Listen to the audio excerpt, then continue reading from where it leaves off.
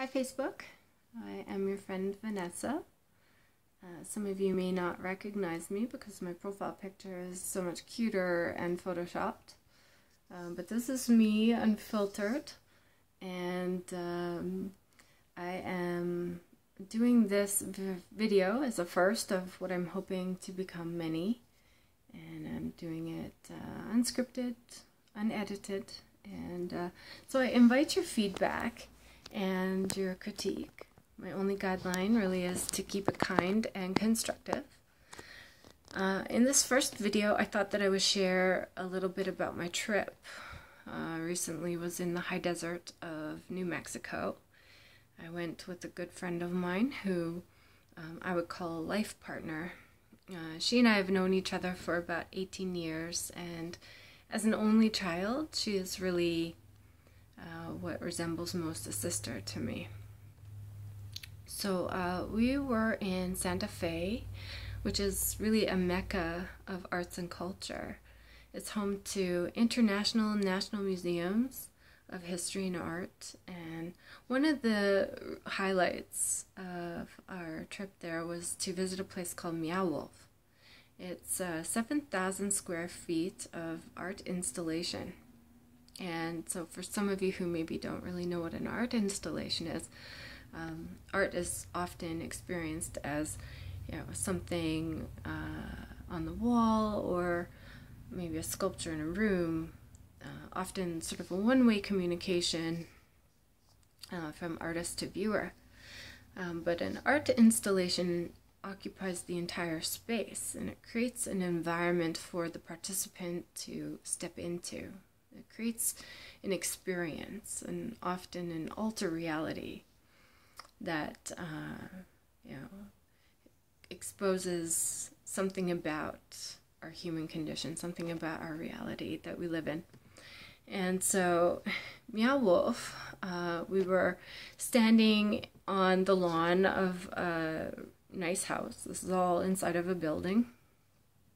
And we went into the house, and it's designed to look like a nice home. There were people inside doing very regular, everyday kind of activities. There was somebody sitting there watching the television, other people on the sofa flipping through their phones. We went upstairs, and there was a man flipping through a book, and his son was on the computer.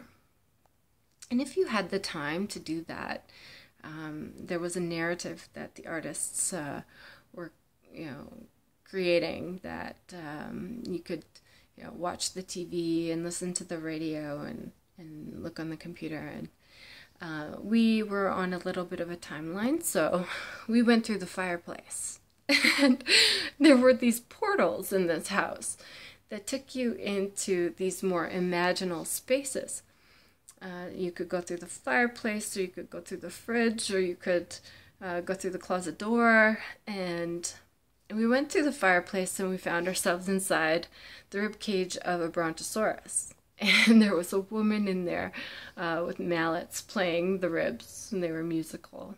And this is all quite high-tech. It was all very well done. And so we went into another area that it was a big cave, and there were stalactites, and if you hug them, they emanate a tone. And so there's all of these stalactites and people hugging them, and it was creating this really beautiful music. And as the people shifted in the space, the sound shifted as well. It was really, really quite beautiful. Another area that we were in was the spaceship. It was all very sterile, like you would imagine a spaceship environment to be. And then we ended up at the end of this hallway in the spaceship, and it was like the inside of a fridge door, holding the condiments and everything. And as we were pondering this, this new space we found ourselves in, a man from inside of the house opened the fridge door and looks inside as though he's looking for snacks. And he sees us standing in this spaceship. And so what's really kind of fantastic about that is that it put you in the shoes of the other. It was designed to create an experience where you couldn't help but see from the other person's perspective. And, that's done through the absurdity of the environment. So, this guy had a look of surprise on his face, and you can't help but see that he's seeing you inside of this, spaceship. And so you become part of this installation experience, and it's really, really fantastic.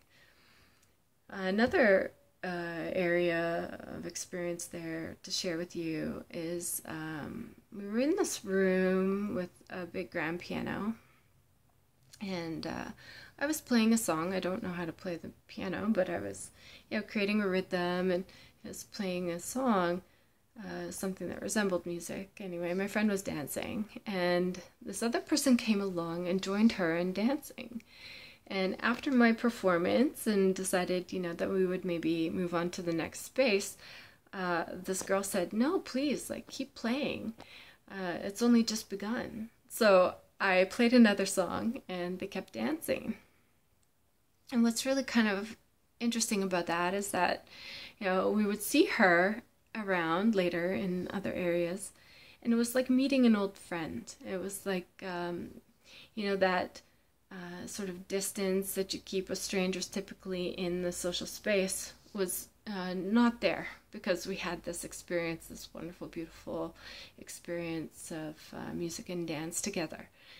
And so it was like a meeting of an old friend whenever we would see her, and we would ask her, "Oh, where have you been, and what did you see?" And really all of this is to say that, this designed experience, or this designed space, had a great effect on our interactions with each other, and also the internal world that we were occupying. So, this is something that I think is really important to talk about in this going forward, as we are always, designing our social spaces. How can we design our space to help change our conversations and how we interact with one another? That thin veneer of civility that we use in public to interact with strangers often really prevents real conversation from happening. And if you read the comment threads of any article, you'll see, that often there are comments in there that are expressing a lot of fear and concern. And my concern is that these go unaddressed. And the danger in that is that they eventually become expressed in very unhealthy ways. So sort of as a prevention of that from happening, we need to consider, how can we create space to allow for these conversations to happen, and engage people in their fears and their concerns, without them becoming like something that festers and becomes an unhealthy expression of violence in society. So I've been thinking about sharing this now for some time, and it seems like today is a really good day to do it, because I woke up to the bad news of there being another mass shooting in Florida, and this is really horrific. We're just not designed to take in the bad news of 7 billion people constantly. For some perspective, I guess my question would be, why are we not talking about the extremists and the violence that's occurring within, say, Judaism or Christianity, or really any ideology out there? There are extremisms everywhere, and so I guess the other thing I would offer is to keep in perspective that these events are not representative of anything, really. They're representative of one crazy guy. They're representative of conversations that go undone, conversations that don't get to be had. Because there are 7 billion people, and there are not 7 billion people going around committing acts of horrific violence and hate. So let's remember that in these confusing and difficult times, that the majority of us are good.